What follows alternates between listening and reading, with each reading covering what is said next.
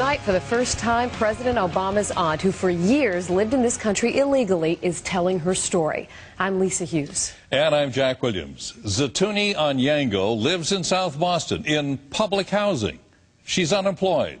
She collects disability and insisting her nephew never pulled any strings for her. Recently, she sat down for an exclusive interview with Jonathan Elias. And Jonathan, she's not making any apologies. Jack, she makes none. In fact, she's very fiery. The mention of her name makes many in Boston angry. Angry because she is living off of a system that she's never paid into. Angry because she is from a family that is now very wealthy, yet she remains a burden to Massachusetts taxpayers. If I come as an immigrant, you have the obligation to make me a citizen. This is President Obama's aunt, a woman many say is the poster child of our broken immigration system. We only found out about her back in 2008. It was the weekend before the November election. Democratic presidential nominee, Senator Barack Obama, started getting questions about his aunt, Zeituni Onyango of Kenya, an illegal immigrant living in public housing in Boston. You're here illegally. And he's running for the President of the United States. That's what I'm saying is. Listen, Obama did not know my whereabouts. For the first time, Zeituni is setting the record straight, sitting down with me for this interview. She had come to the United States in 2000 and says she had every intention of going back to Kenya. But she says she got sick and spent time in a hospital and nearly died. To me, Americans' dream became my Americans' worst nightmare. Why? Because of what I have gone through. Tell me what you've gone through. That is a hell of a lot. Hell of a lot. She became political fodder intended to hurt her nephew. She also became a focal point of anger. How could Zeituni be here illegally for years, living in government housing? Have been treated like public enemy number one. In 2004, Zeituni was ordered out of the country by an immigration judge. She didn't leave. Did you know that you were staying in this country illegally? I knew I had overstayed. She says once she got out of the hospital, she lived in a homeless shelter for nearly 2 years and then was assigned public housing despite thousands of legal residents also waiting for that kind of assistance. How do you respond to those families that would say, why is she getting anything? Listen, let me tell you.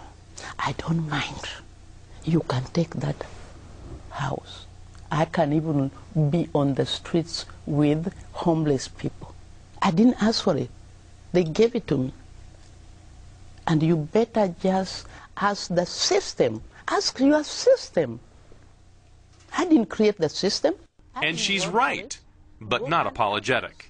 When news of Zeituni broke, it was of national interest. How could she be living here so long illegally? There are people that need assistance who have been paying into the system, and they've waited in line, and they've waited their turn, and then somebody like you, they say, comes along, and you never waited in line, and you never paid into the system, and yet you took advantage of the system. I did not take any advantage of the system. The system took advantage on me. When I asked her how she sees it that way, all she would say is, I don't want to go into details. It's not going to help me. It's not going to help you. She says she was diagnosed disabled by a doctor back in 2004. So in addition to public housing, she tells me she's been receiving and living off disability checks of nearly $700 a month.